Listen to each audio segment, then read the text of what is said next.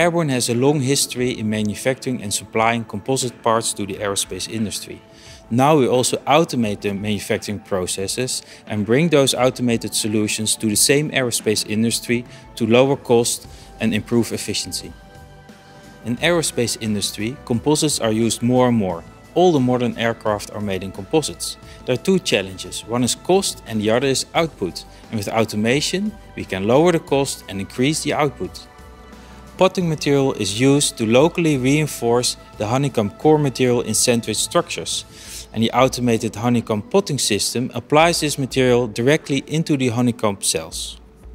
Compared to the traditional manual way of applying the material, this automated system has a couple of advantages. First, it reduces the labor cost. Secondly, it's much more accurate and therefore the weight of the final product can be lower. And thirdly, it's scalable to handle large volumes. The system is based on a Cartesian robot with two positions. In one position, a honeycomb blank is filled with the material, and simultaneously in the second position, the next honeycomb blank can be loaded to the system.